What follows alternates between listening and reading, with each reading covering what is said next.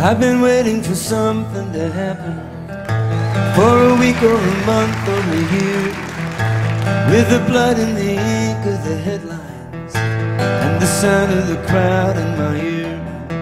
You might ask what it takes to remember when you know that you've seen it before, where a government lies to a people and a country is drifting to war. And there's a shadow on the faces of the men who send the guns to the wars that I fought in places where the business interest runs.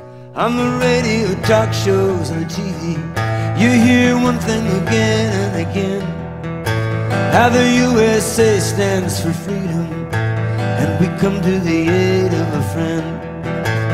But who are the ones that we call our friends? These governments killing their own, or the people who finally can't take anymore, and they pick up a gun or a brick or a stone, and there are lives in the balance.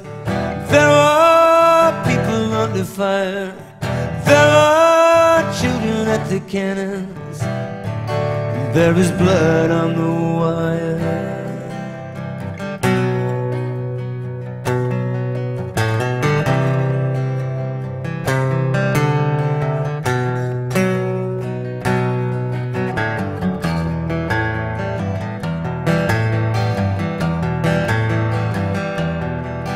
There's a shadow on the faces of the men who fanned the flames of the wars that I fought in places we can't even say the names. They sell us the president the same way they sell us our clothes and our cars. They sell us everything from youth to religion, the same time they sell us our wars. I wanna know who the men in the shadows are. I wanna hear somebody asking them why. It can be counted on to tell us who our enemies are, but they're never the ones to fight or to die. And there are lives in the balance. There are people under fire. There are children at the cannons. There is blood on the wire.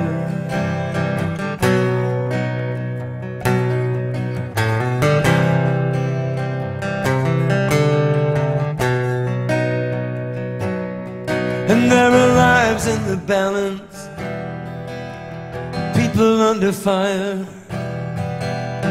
children at the cannons. There are